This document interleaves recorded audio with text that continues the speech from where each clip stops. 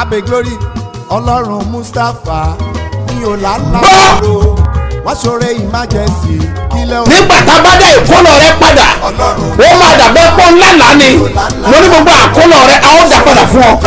tí gbogbo ẹ tó ń gbọ́ mi lẹ́nìí àsọtẹ́lẹ̀ àkọ́kọ́ tí mo rán jáde sí ayé rẹ nìyí o ti ń fa ìkorò sí inú ayé rẹ ní orúkọ Jésù lónìí àní lónìí lórúkọ Jésù ó yá parẹ́.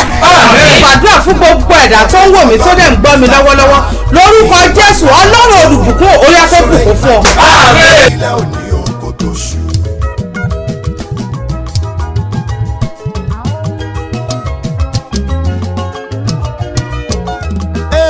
jẹ́ kí Ọlọ́run àlàáfíà In the peace of the Almighty God. kí ó wà pẹ̀lú gbogbo ènìyàn tó ń gbóhùn mi. Everybody hearing my voice. ibo ló wà tó ti ń gbọ́. Where are you that are hearing? ẹ gbọ́ ìkéde àkọ́kọ́. Listen to this first announcement. ọwọ́ agbára Ọlọ́run Olódùmarè. Mighty hand of the Almighty God. àṣẹ láti òkè wá. Authority from above. agbára tí ò kí ń bà á tì. The power that changes now. ǹjẹ́ tí ó sọ̀kalẹ̀ báyìí. Will descend now. gbogbo ẹ̀ tó gbọ́ mi. Everyone hearing me. agbára ẹ̀ kó tú ọ sílẹ̀. That power will set you free. ọwọ́ tí ń dá ọ dúró. The hand that put in a spot. ọwọ́ yẹn gbiná. That hand will consume with fire. àṣẹ láti òkè wá. Authority from above. kó sílẹ̀kùn ayọ̀ fún ọ. Open door of joy for you. wàá rí ọwọ́ You Ọlọ́run. see the end of God. yóò dẹ̀ dára fún And ọ. does well with you. Jésù Olúwa wa. Jesus' name. orúkọ mi ò yí My padà. name changer not. àpòstélì yìí náà ni. John Apostle. Dr. SMO Mustapha JP baba Ṣebíọba láti ìjọ Seed of Christ Golden Church Land of Reality tí olú ìjọ wa wà ní Gbáremú Ìdíòbí Airport area ní ìlú Ìbàdàn. ó ń jábìrà o. ọlọ́run bàbá Ṣebíọba máa tú gbogbo ènìyàn sílẹ̀ o. ìtúsílẹ̀ tó ga. Abẹ́òkúta Freedom Crusade. Ọlọ́run ti pàṣẹ fún bàbá Ṣebíọba Apostle Dr. SMO Mustapha JP láti fi ìfàmì òróró yàn tó bẹ lórí wòlíì. pàṣẹ ìtúsílẹ̀ àtòmìnira fún gbogbo olùgbé ìta ọ̀sìn. láfẹ̀wá ṣàpọ̀n kútọ̀ pàṣẹkẹ́ ìjẹun tuntun àdàtọ̀ ẹlẹ́gà ẹlẹ́wẹ̀rán òṣìẹ̀lẹ̀ ìyànà mọ́túárì àkórí ẹ̀ òmìnira mi my freedom. látọjọ́ Wednesday 23 ní Saturday 26 February ní Jésù yóò fi máa tú àwọn èèyàn rẹ̀ sílẹ̀ kúrò nínú ìdè àìsàn ìpọ́njú ìdè àìrólùrànlọ́wọ́ àtọlóore. má dàkẹ́ mọ́lẹ̀ Jésù fẹ́ ṣe tiẹ̀ náà nípasẹ̀ ìgbẹ́ Ọlọ́run tó dájú lórí Apostle Dr. SMO Mustapha JP bàbá Ṣebíọba pẹ̀lú ọ̀pọ̀ olórí ẹ̀mí àtàwọn ikọ̀ májẹ̀mú aago 4 ìrọ̀lẹ́ 4 p.m. láwọn máa pàdé ní múdàlá wá stadium opposite mountain of fire aṣẹ́rù Abẹ́òkúta tó o bá wá òmìnira rẹ̀ dájú lórúkọ Jésù àmín o. ayaya ẹ̀mí àwọn wòlíì Spirit of the prophets. alágbára tí ò yí padà. God, powerful God that changes not. ẹ̀yin tá a rán mi sídà. You are the people that you send me to. jẹ́ kámẹ́rà onítumọ̀. Let's say a beautiful amen. ọwọ́ àánú o. Hand of mercy. ọwọ́ àánú o. Hand of mercy. ọwọ́ àánú o. Hand of mercy. ó máa gbé ayé rẹ̀ dìde. Lift your life up. ogun òru ò ní borí ẹ. Part of the midnight will not wà á overcome you. lékè sá. You will triumph. Jésù Olúwa wa. In Jesus' name, my Lord. kí n tó débi mẹ́sẹ̀gì mi. Before I get to this àtẹ̀jíṣẹ́. torí Olúwa rán mi níṣẹ́ pàtàkì. Because the Lord has sent me a special message. sí ìlú Abẹ́òkúta. To Abẹ́òkúta city. kí n tó jẹ́ iṣẹ́ náà. Before I deliver the message. ẹ já wo mẹ́sẹ̀gì kan yìí. Let's look at this àtẹ̀jíṣẹ́. tí àwọn ènìyàn fi jí ránṣẹ́ sí That mi. people are sent to me. ìránṣẹ́ yìí ní òun wà lójú o. This fellow said he was in a dream. sì kíyèsí. And behold, òun wá ní wípé.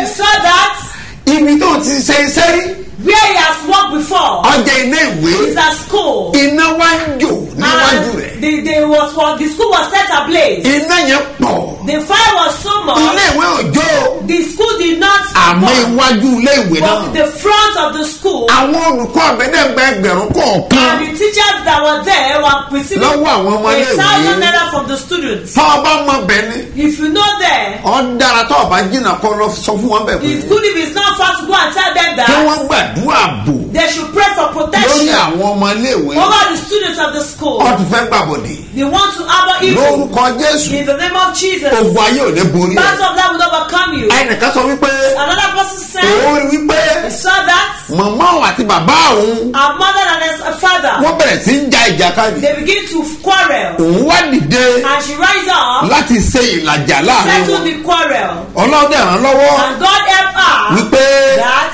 òun yanjú ẹ̀. he was able to settle it Eléyìí dára amicably. púpọ̀. This one is so good. Ìyẹn ni wípé means that Ọlọ́run máa gbé ọ dìde ní ìdílé yẹn God will release you up in that fún family ìrànlọ́wọ́ àwọn ènìyàn for help of the people àti ìtùnú àwọn òbí. and comfort of the Wọ́n parents. gbàdúrà I pray ogun ayé ò ní yí padà. battle of life will not change it. Ọmọ mìíràn ló lálàá yìí. Another person dream Ọmọ iléèwé ni. is a student. Ó lóun rí wípé We saw that àwọn obìnrin méjì dé. there are two men that came Wọ́n dẹ̀ gba ìwé kúrò lọ́wọ́ ẹ̀. and they took the book from him Wọ́n dẹ̀ sọ fún pé and they told him that ọwọ́ kọ́ àwọn ní ìṣirò. you should come and teach them mathematics. Ọwọ́ kọ́ àwọn ní You ìṣirò. should teach them mathematics. Àwọn nǹkan wọn máa ní ìtumọ̀ tó All lágbára. these have a great meaning. Ó máa nílò àdúrà. You need prayer. Ìwé náà bá kàjẹun. You're supposed to be educated. Àwọn ẹlẹgbẹ́ rẹ̀ gbàwé kúrò lọ́wọ́ ẹ̀. Your mate, they've taken away the book from Ọmọ ni you. pé wàá máa ṣèṣirò So ayé that kò it's tó not jẹun. the bit that you'll be calculating before you feed Ó nílò àdúrà gidigidi o. This needs prayer. Ọmọ mi ò mọ̀ ọ́. I don't know you. Bó ti wù kó ọjọ́ ọmọdé But tó. no matter how young you may be, Tètè lọ gbàdúrà gidigidi. go and pray carefully Gba ìwé náà padà fún so mi. that you will take your book back from Ìjọba me. àkọ́kọ́ ń bẹ nílé ìwé The kingdom náà. of darkness is in that, Ṣùgbọ́n wàá borí but wọn. you will overcome them. Gbogbo èèyàn ni kó wá gbọ́ mi. Let everybody listen to Wọ́n me. sọ̀rọ̀ bí wòlíì I tààrà. speak as the prophet saying, Bí o bá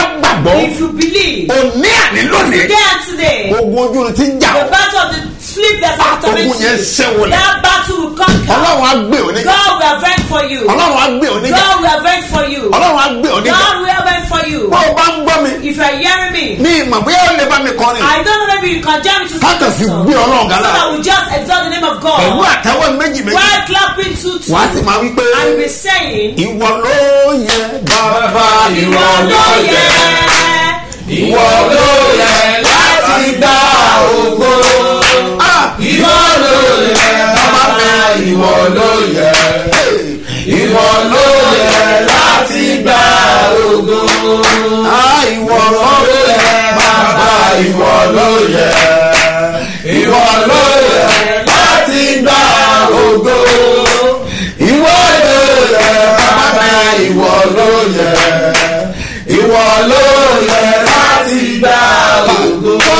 Wáwo ohun tó lùgbàlà mi ṣe ìyanu.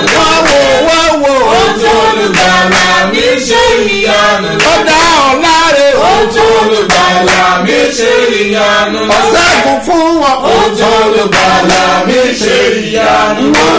Wáwo ohun tó lùgbàlà mi ṣe ìyanu ló jẹ́. Agbọ́ iṣẹ́ pàtàkì tí Olúwa rán mi. this special message God has sent me. Olúwa wí pé The Lord said, kí ìwọ ọmọ ènìyàn kan gbàdúrà. you mommy should pray. Ìpè pàjáwìrì á máa ṣẹlẹ̀ What did God do take place ní ìran wòlíì. in the land of the prophets? Ìpè wòlíì The calling of the pàpè ní prophets pàjáwìrì that have been calling suddenly á máa ṣẹlẹ̀. can take place. Torí àrùn wòlíì ránṣẹ́ ni wọ́n. God they've sent the prophet because you are son Wọ́n of máa ń God. tẹnu mọ́. I do emphasize on Kò this. sí gbéraga kankan tá a lè There is ní. nothing that we can be proud with. Ìránṣẹ́ fún Ọlọ́run Servant of God àti ìránṣẹ́ àwọn ènìyàn. and to people. Ìránṣẹ́ Ọlọ́run Servant of the Almighty àti God ìránṣẹ́ fáwọn and ènìyàn. servant for the people. Olúwa lọ́wọ́ mi Is the Lord have sent you láti jẹ́ iṣẹ́ ńlá to deliver the great message ní ìlú in Abẹ́òkúta Abeokuta kí n city lè sáré tètè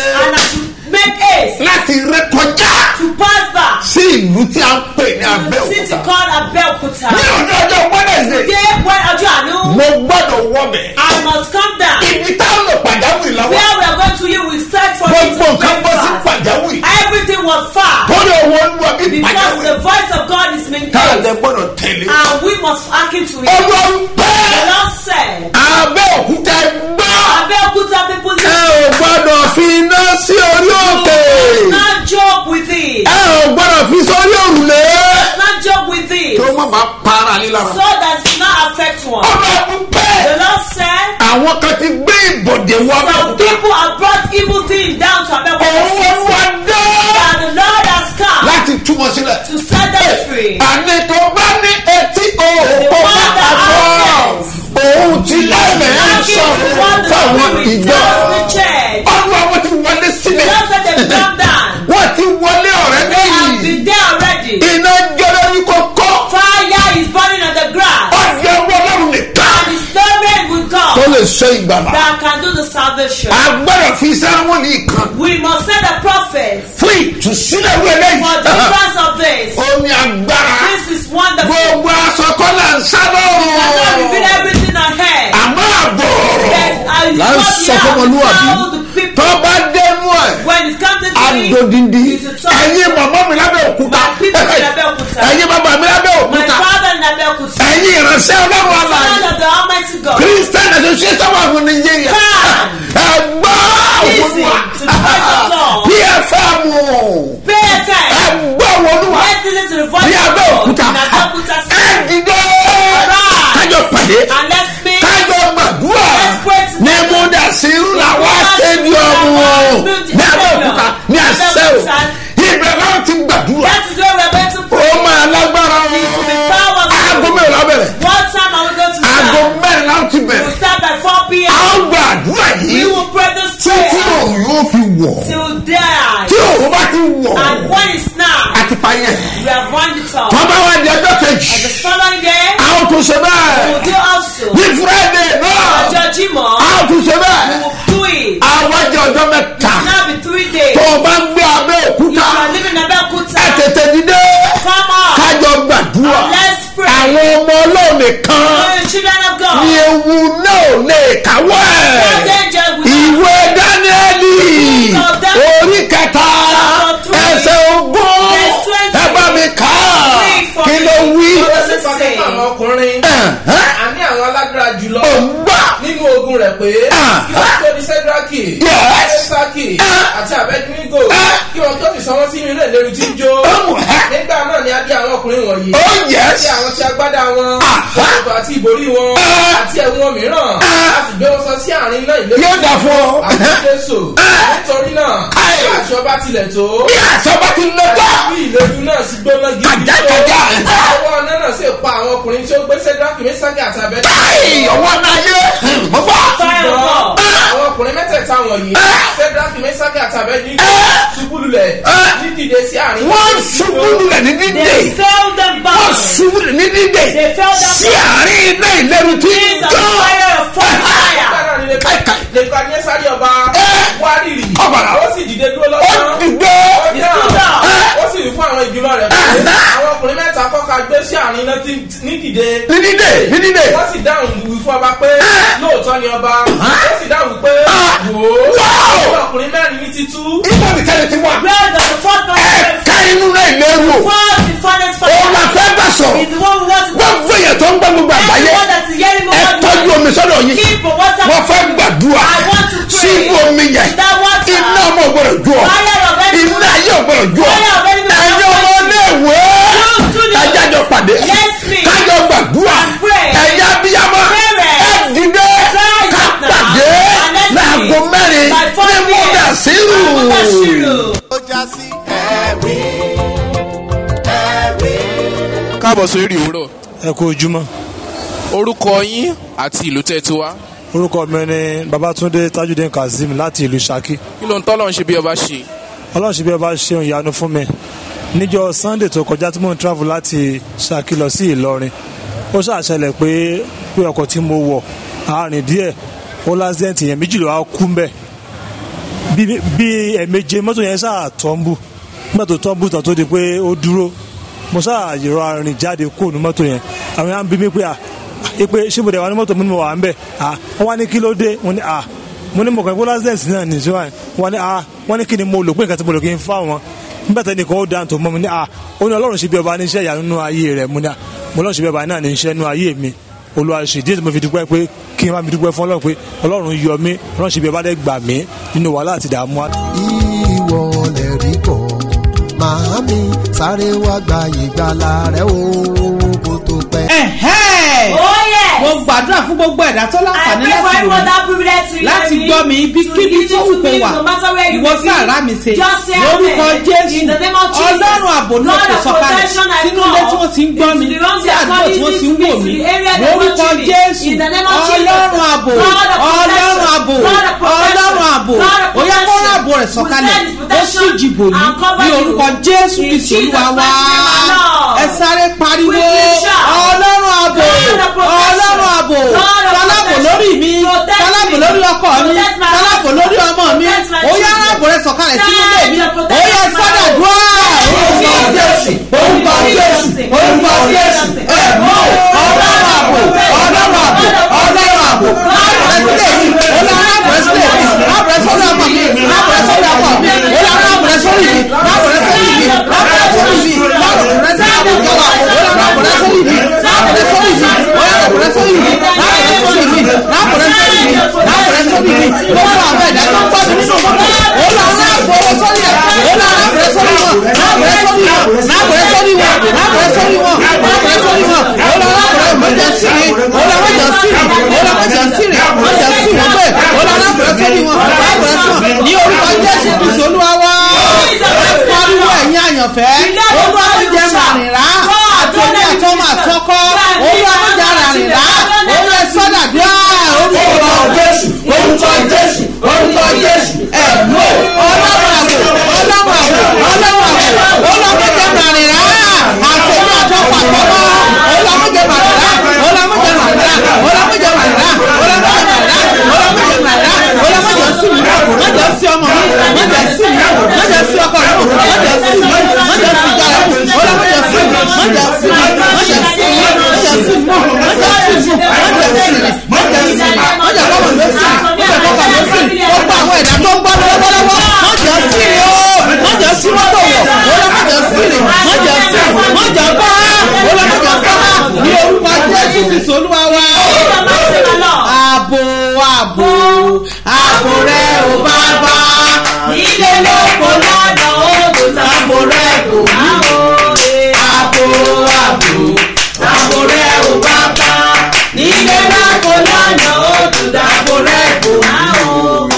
ẹ sáré pariwo ẹ̀yin ènìyàn ọlọ́run bàbá ṣe bí ọ̀rọ̀ ọlọ́run bàbá ṣe bí ọ̀rọ̀ sí ìdìbò mi àtẹ̀mí àtọ́kọ́ àtọ́kọ́ ó yẹ sọ́dàdúrà orúkọ Jésù orúkọ Jésù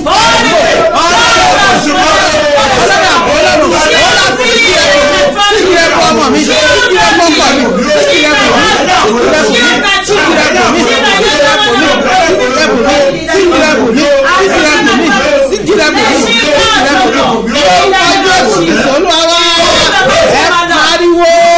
ọ̀brẹ́là ọlọ́run ó yà dábò mi mọ̀jẹ̀ ká yóò gbé mi lọ́mọ lọ mọ̀jẹ̀ ká yóò gbé mi lọ́kọ lọ ó lọ mọ̀jẹ̀ ká yóò gbé mi láyà lọ ó yẹ sádàdúrà orúkọ Jésù orúkọ Jésù orúkọ Jésù ẹ̀mọ́ ọlọ́run àgbọ̀rẹ́ orúkọ Jésù ọ̀brẹ́là ọ̀brẹ́ ó láti ti gbogbo mi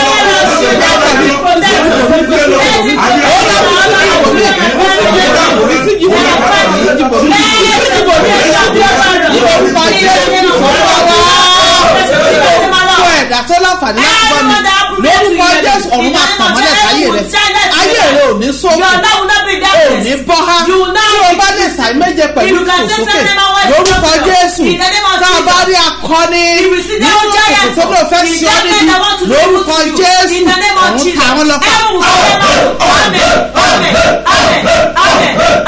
Amen in Jesus' name. ó ń dábìrà ó ọlọ́run bàbá ṣe bí ọba máa tú gbogbo ènìyàn sílẹ̀ ó ìtúsílẹ̀ tó. Abẹ́òkúta freedom crusade ọlọ́run ti pàṣẹ fún bàbá ṣe bí ọba pọ́sítọ́kọ̀ SM Mustapha JB láti fi ìfàmì òróró yàn tó bẹ lórí wòlíì pàṣẹ ìtúsílẹ̀ àtòmìnira fún gbogbo olùgbé ìta ọ̀sìn láfẹ̀wá ṣàpọ̀n kútọ̀ pàṣẹkẹ́ ìjẹun tuntun àdàtọ̀ ẹlẹ́jà eléwéran òṣìẹ̀lẹ̀ ìyànà mọ́ṣúárì àkórí ẹ̀ òmìnira mi my freedom látọjọ́ Wednesday 23 ní Saturday 26 February ní Jésù yóò fi máa tú àwọn èèyàn rẹ̀ sílẹ̀ kúrò nínú ìdè àìsàn ìpọ́njú ìdè àìrólùrànlọ́wọ́ àtọlóore má dàkẹ́ mọ́lẹ̀ Jésù fẹ́ ṣe tiẹ̀ náà nípasẹ̀ ìpè Ọlọ́run tó dájú lórí apọ́sítélọ́kọ̀ SM Mustapha JB bàbá ṣe bí ọba pẹ̀lú ọ̀pọ̀ olórin ẹ̀mí àtàwọn ikọ̀ májẹ̀mú aago 4 ìrọ̀lẹ́ 4 PM láwọn máa pàdé ní Múdàlá wá stadium opposite mountain of fire aṣẹ́rù Abẹ́òkúta tó o bá wá òmìnira rẹ̀ dájú lórúkọ Jésù àmín o. Alẹ́gbẹ́ mi ẹ wá sí ààbò tí fẹ́rẹ̀ rẹ̀ ogun Jésù fẹ́rẹ̀ dènà afẹ́rẹ́ ṣẹ́gun lórí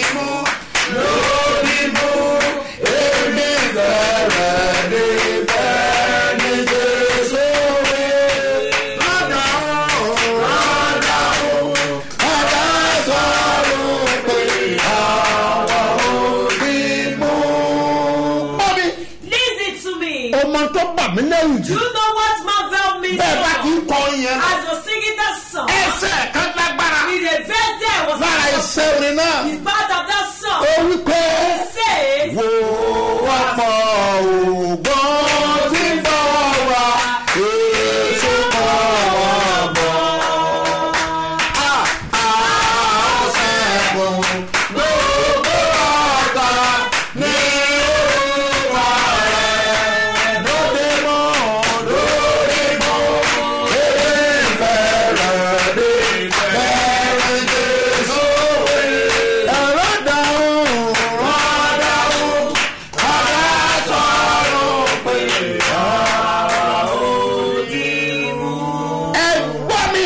Listen to me. Bó o bá lè gbàdúrà wá If you dúpẹ́. pray, you give thanks. Wọ́n ní yẹn sọ pé. That song says. Wọ́n pọ̀ ogun tó ń bọ̀. Look at a lot of Ó battles. ní èṣù ló kó wọ́n bọ̀. It's Satan that brought them. Ṣùgbọ́n a ó But ṣẹ́gun we will conquer. nípa agbára rẹ̀. By the power of Ẹ His gbàdúrà God. pariwo. Pray and Tó o bá shout. ń bẹ lábẹ́kúta. If you are in Tó o bá ń Abeokuta. bẹ lẹ̀ Yorùbá. If you are in Yoruba Tó o bá ń land. bẹ lẹ̀ Igbo. If you are in Igbo Tó o land. bá ń bẹ lẹ̀ Hausa. If you are in Hausa Ẹ land. pariwo gan. No one shout. Olúwa o. Oh no. Má jẹ́ kí iná yẹn ń jómi tọmọtọmọ. Oh, that is how Jesus Ó wants yà me. wá.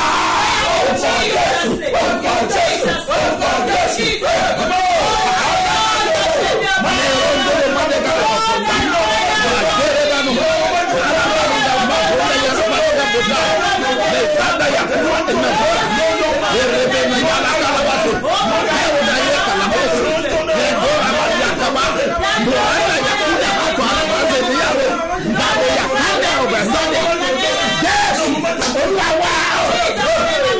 Ní ìdímù lọ́la. In the demon tomorrow. Ó máa lágbára o. It will be great. Lábúlé ẹ̀gbọ́n ó máa lágbára.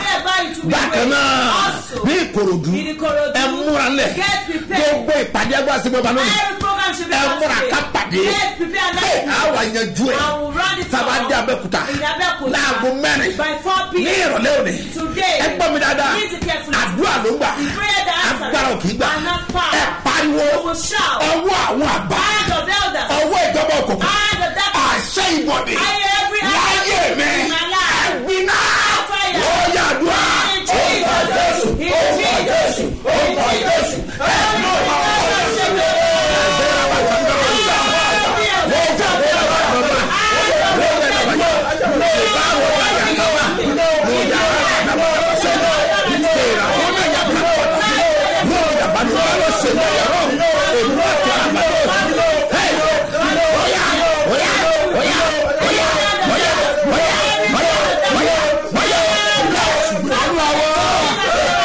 Ìmọ̀kímọ̀ kò máa gbọ́dọ̀ ṣe. Ètè kò lè dúró. Ẹnìkan tó wà nínú ọ̀rọ̀ ni ó wọlé ara rẹ̀ gbé. Sórí Olúwa lọ́wọ́ bá dúró. Ìmọ̀kímọ̀ kò máa gbọ́dọ̀ ṣe. Ètè kò lè dúró. Ẹnìkan tó wà nínú ọ̀rọ̀ ni ó wọlé ara rẹ̀ gbé. Sọ́ọ́lì gbàdúrà. Can you pray? Mọ́mì. Mommy. Ẹ fi tara gbà. Pray with you. Dádì. Daddy. Ẹ fi tara gbà. Pray with you. Ẹ pariwo. Oh, shout. Ìjọba ìmọ̀ òkùnkùn lórí mi. Lórí aya mi, lórí ọkọ mi. Lórí ọmọ mi. Ó yẹ gbiná dànù. Ó yẹ àdúrà. Orúkọ Jésù. Orúkọ Jésù. Orúkọ Jésù.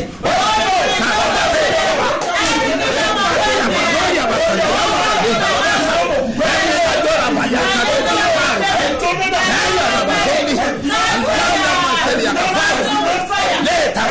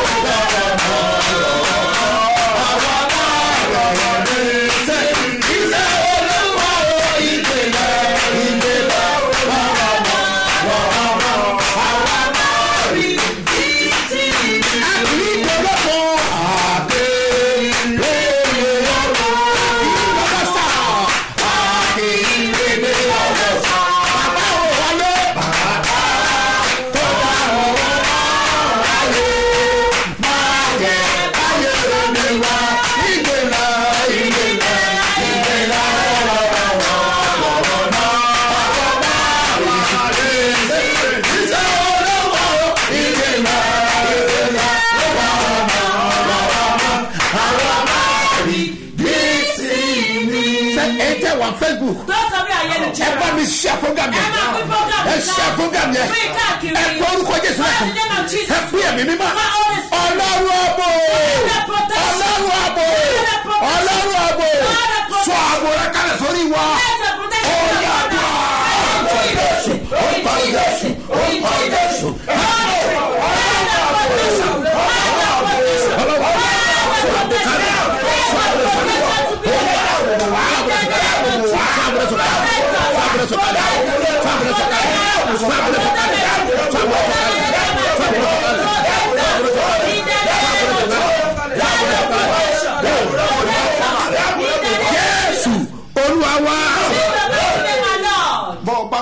If you believe, mo rán àṣẹ jáde. I said an authority. Gbogbo ìmọ̀ kòkò lórí ẹ̀.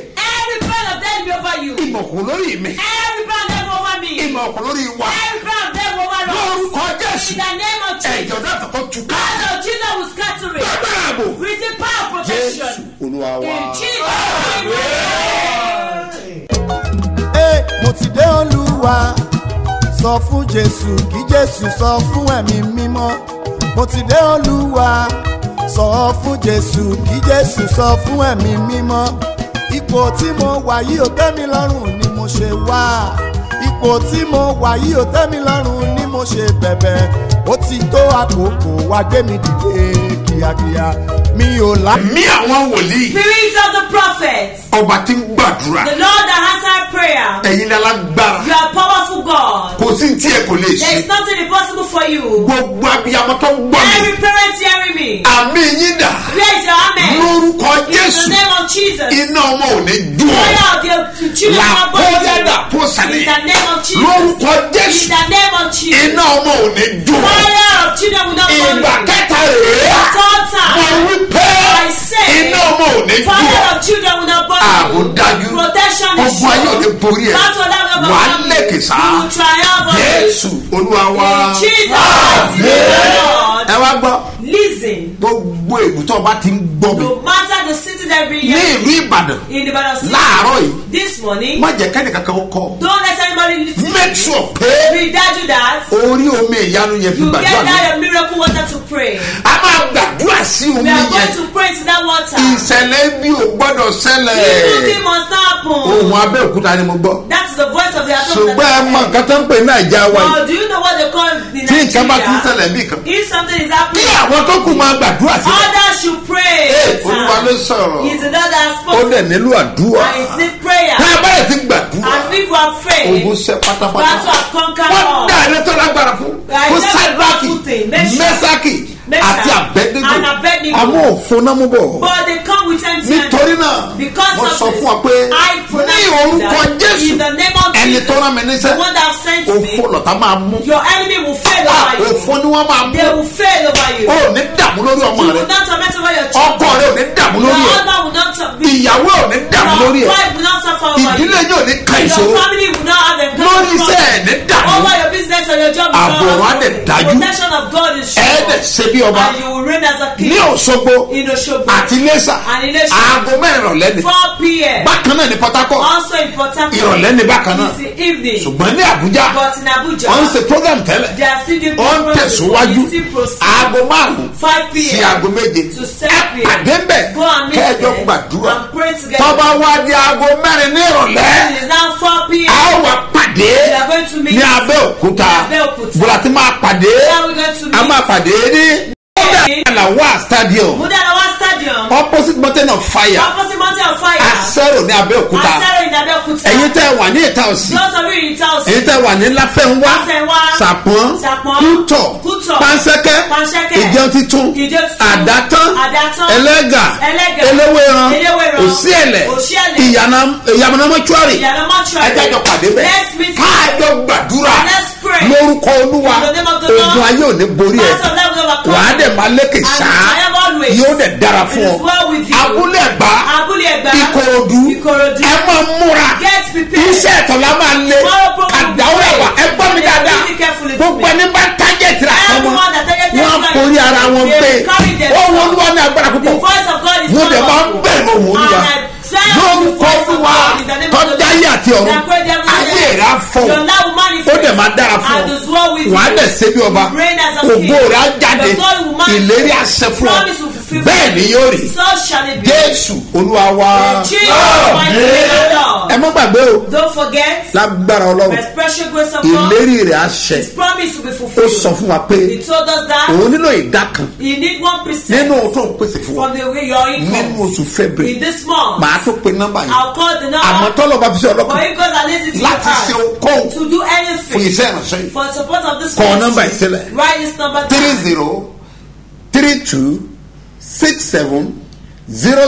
3032670285 Mustapha Solomon Moses ló máa gbé jáde ní First Bank. Èkejì tọ́lọ̀ bá sọ fún ọ pé You God has told you that. ìdá kan yìí This ó 1%. wà lára àwọn tí Olúwa ń You bá are one sọ of the people God is talking to. ó dẹ̀ fẹ́ kí májẹ̀mú ẹ̀ wá sí And you want ìmọ̀sẹ̀ that covenant to be fulfilled. kọ nọ́mbà yìí sílẹ̀ Write this number down.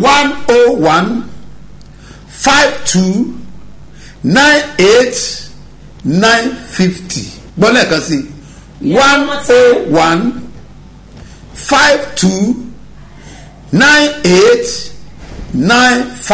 1015298 lórúkọ Jésù ọ̀rọ̀ rẹ̀ dayọ̀ Locate the talk to join in Jesus' Zenith name. Bank ni It's a Zenith Bank a dẹ̀ account. gbé orúkọ ilé ìjọsìn It's jáde the name of the church. Seed of Christ Golden Rejoice Church with Christy. lórúkọ Jésù In the name of Jesus. wàá rí ànúgbà You obtain mercy. ẹ̀yin ọlọ́jọ́ ìbí òní You know, celebrating my àtẹ̀tẹ̀ ìṣòwò anniversary wedding anniversary and wedding anniversary. ó gbàdúrà fún yín I pray for you. Ọlọ́run ọ̀run God of heaven àti àánú rẹ̀ and His mercy yóò ṣàwárí ayé rẹ̀ set for your life. ayé rẹ̀ á dìde Your life will be lifted. ògo rẹ̀ á jáde Your glory will shine. wàá dẹ̀ ṣe bí ọba You reign as a king. happy birthday Ẹ kú ayọ̀ ọjọ́ and ìbí. happy wedding Ẹ kú ayọ̀ anniversary ìgbéyàwó. lórúkọ Jésù ẹ ó rí In the name of àdúgbà Jesus, you obtain mercy. yóò dẹ̀ dára fún And ọ it is well with you. ẹ já yé àpẹẹrẹ àgbọ̀sí Let's wọn. transfer the symbol of faith. mo súre ní orúkọ ní ọjọ́ dájú àti ọ̀run àpẹẹrẹ ìgbàgbọ́ rẹ ọyẹ kó gbàgbára ẹ̀jẹ̀ Jésù kó máa sàlẹ̀kọ́ ẹ̀ òwú agbára fòkè wá ọyẹ kó wọnú ẹ̀ yóò ṣe iṣẹ́ agbára yóò ṣe ìtúsílẹ̀ yóò ṣe ìdáǹdè wàá rí owó ìyanu ó dẹ̀ máa dára fún ọ ó ti rí àánúgbà Jésù Olúwa wa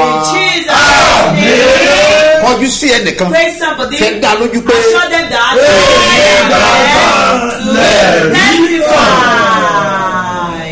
ó ń dábìrà o. ọlọ́run bàbá ṣe bí ọba máa tú gbogbo ènìyàn sílẹ̀ o. ìtúsílẹ̀ tó ga. Abẹ́òkúta freedom to say. Ọlọ́run ti pàṣẹ fún bàbá ṣe bí ọba pọ́sítọ́kọ̀ SM Mustapha JB láti fi ìfàmì òróró yàn. Tó bẹ lórí wòlíì. Pàṣẹ ìtúsílẹ̀ àtòmìnira fún gbogbo olùgbé ìta ọ̀sìn. Láfẹ̀wá ṣàpọ̀ kútọ̀ pàṣẹkẹ́ ìjẹun tuntun àdàtọ̀ ẹlẹ́gà ẹlẹ́wẹ̀rẹ̀ òṣìẹ̀lẹ̀ ìyànà mọ́ṣúárì àkórí ẹ̀ òmìnira mi my freedom. Látọjọ́ Wednesday 23 ní Saturday 26 February. Ní Jésù yóò fi máa tú àwọn èèyàn rẹ̀ sílẹ̀ kúrò nínú ìdí àìsàn. Ìpọ́njú ìdí àìrólùrànlọ́wọ́ àtolóore. Má dàkẹ́ mọ́lẹ̀ Jésù fẹ́ ṣe tiẹ̀ náà. Nípasẹ̀ ìpè Ọlọ́run tó dájú lórí apọ́sítélẹ́kọ̀ SM Mustapha JB bàbá ṣe bí ọba. Pẹ̀lú ọ̀pọ̀ olórin ẹ̀mí àtàwọn ikọ̀ májẹ̀mú. Aago 4 ìrọ̀lẹ́ 4 p.m. Láwọn máa pàdé ní Múdàlá Wá Stadium. Opposite Mountain of Fire. Aṣẹ́rù Abẹ́òkúta. Tó o bá wá òmìnira rẹ̀ dájú lórúkọ Jésù. Àmín o. Ọlọ́run Mustapha o ló mú mi ṣe bí ọba. bàbá ṣe bí ọba àpòsù SMO Mustapha JP ní ó tún léwájú wa lẹ́ẹ̀kejì nínú ìrìnàjò ẹ̀mí lọ sórílẹ̀-èdè Jordan. orílẹ̀-èdè Nàìjíríà ló ti bẹ̀rẹ̀ sí ní sẹ̀. ìrì òwúrọ̀ ti wá gbilẹ̀ sórílẹ̀-èdè Jordan. láfi ní kó má gbẹ̀yìn nínú ìrìnàjò ẹ̀mí lọ sórílẹ̀-èdè Jordan lẹ́ẹ̀kan yìí. bẹ̀rẹ̀ láti Monday ọjọ́ 16 títí di Sunday ọjọ́ 22 oṣù karùn-ún ọdún 2022. Oh yes, the holy pilgrimage to Kingdom of Jordan will expose you to 7 days of spiritual fulfillment, 7 days of word ministration, 7 days of prophetic impartation. odò Jordan ta ti ṣèrìbọmi fún Jésù. àyè tí kẹ̀kẹ́ náà ti gbé Elijah gòkè lọ àti ọ̀pọ̀lọpọ̀ àyè míì tíṣà ìyanu ti ṣẹ̀ nínú Bíbélì. bí bàbá ṣe bí ọba bá ṣe ń léwájú ni evangelist Bùnmi Akínàánú omijì ojú mi náà máa wà pẹ̀lú wa pẹ̀lú ọ̀pọ̀ àwọn ìránṣẹ́ Ọlọ́run alààyè. gbogbo ẹ̀yin tẹ́ gbàgbọ́ nínú ìpè bàbá ṣe bí ọba àǹfààní eléyìí ẹ má jẹ́ kó fò yín ru o. ẹ tètè lọ fún kọ́lẹ̀ lónìí ní You Fit Fly office tó wà ní Success House 7 Up Road Olúyọ̀lé Main Estate Ring Road Ìbàdàn. telephone 08025249280. You can afford to miss out.